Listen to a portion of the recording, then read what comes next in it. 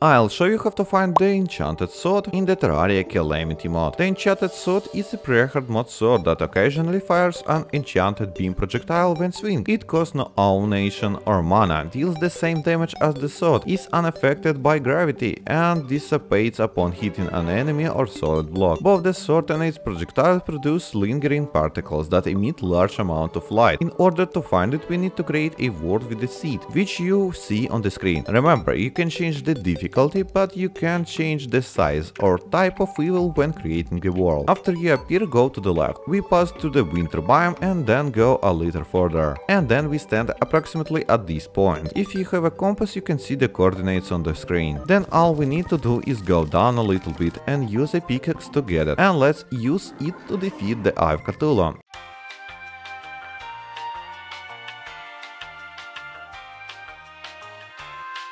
Not bad. Thank you for watching and goodbye.